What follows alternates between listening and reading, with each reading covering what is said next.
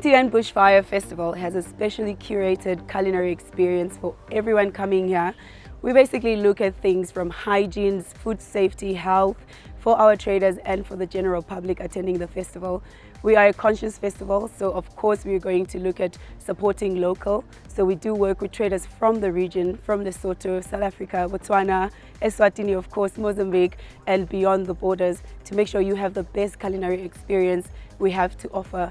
This festival generates over 7 million in just food and beverage sales each year.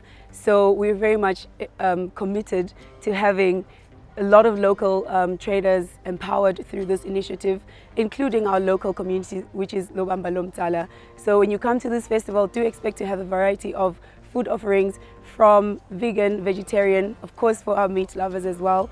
And we have different zones that have been curated to meet your culinary needs and expectations, including an indigenous food advocacy space. We have obviously our gourmet foods, artisanal foods, and everything healthy and tasty for the whole entire family in the kids zone as well.